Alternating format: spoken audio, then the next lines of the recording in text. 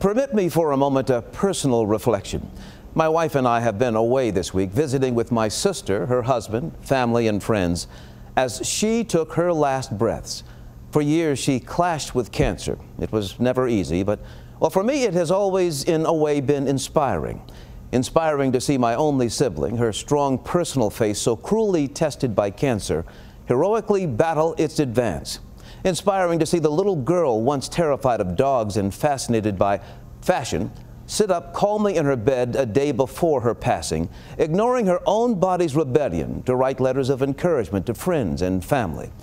Inspiring to finally meet her women's Bible study, about which she so often bragged, and praised for the comfort they provided through the best and worst of times.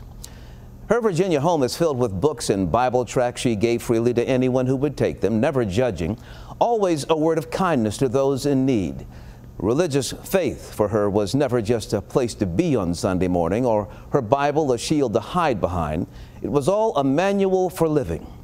And so this evening I ask you to remember someone you never knew, to admire for a moment someone you never met. Her name was Deborah.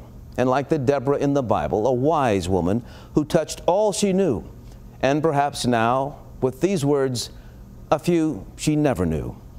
You can comment on Facebook. Look for WFAA TV.